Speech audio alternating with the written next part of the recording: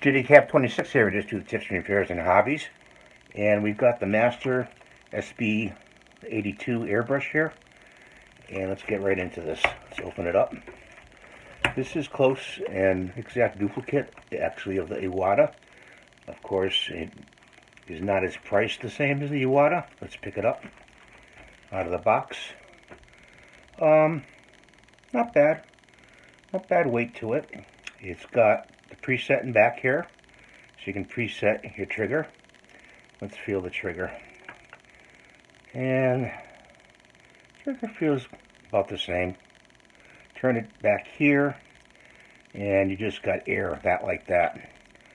Turn it about a couple turns. See, this is turning already. Turn it a couple turns out, and we can pull it back and do some air. So let's turn this down a little bit tighter. It's got the cutout knob for the needle, which is right here. So you can pull the needle back. And different from the Iwata, it's got a fluted, like you can see it in there, right there. Fluted cap, nozzle cap there. And it also has, you can switch from either side with this plug. You can pull the plug out. We're just going to do it from one side. Let's pull the container out. I want to show you the container. Let's put the brush down. Here's the container, 9mm, I believe, and that top is on there pretty good. Good fit to the top. Okay, and I want to show you this because a lot of people don't see inside these containers, and I hope you can see that. That pipe goes all the way down to the bottom of the cup. So that's how it sucks the paint out, because you see it comes in through here. People say, well, gee, how does the paint go up into the airbrush? Well, it goes all the way to the bottom, like so. Okay. So let's stick this on the side here, in, and when you put it on, you're supposed to twist it on. When you put it on the airbrush, and twist it off when you pull it off, for a good seal. And that's how it is, like that.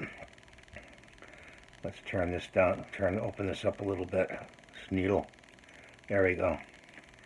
The trigger feels pretty good. It's got a regular nozzle wrench, okay? And you don't really have to clean out the nozzle. You don't want to fool around with that too much. I've showed you in other videos how to clean the nozzle. It's got a dropper to lube things, okay, or use for paint if you want.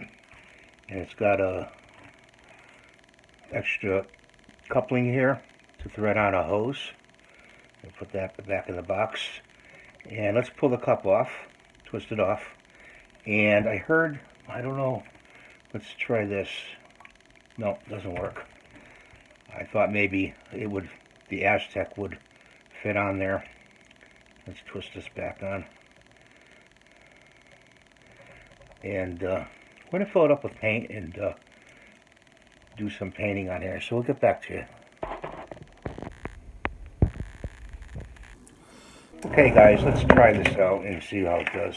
Oh wow. That's a .20 needle. From far away, it's doing some pretty good coverage. Let's go close. I think we've got a little bit too much air going through the gun. So let's turn it down a little bit. See if we can turn the compressor down to about 15. Let's try it at 15. And let's preset that limiter a little bit. Let's see. We did a little bit too much.